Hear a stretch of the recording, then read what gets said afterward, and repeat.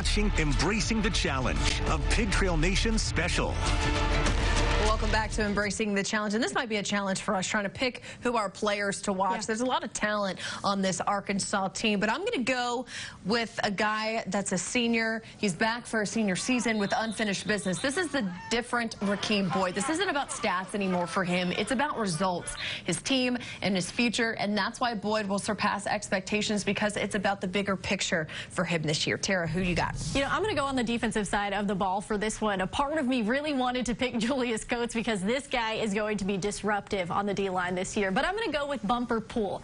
I think the secondary is going to be tasked with a lot this season, and they need someone to step up in place of Scooter Harris, who is now in the NFL. So Poole is that guy for me. He leads the returning Razorbacks with 94 tackles a season ago.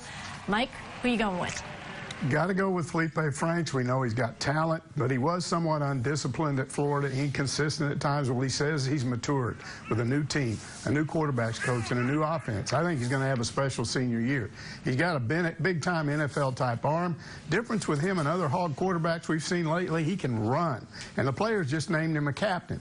But he needs a go-to receiver, and if we had one more pick, which we don't, I would go with Traylon Burks. I would too. Oh, you get 2 picks, huh? Yeah, right. All right. Well, you know, I guess your tenure gives you 2 picks. All right.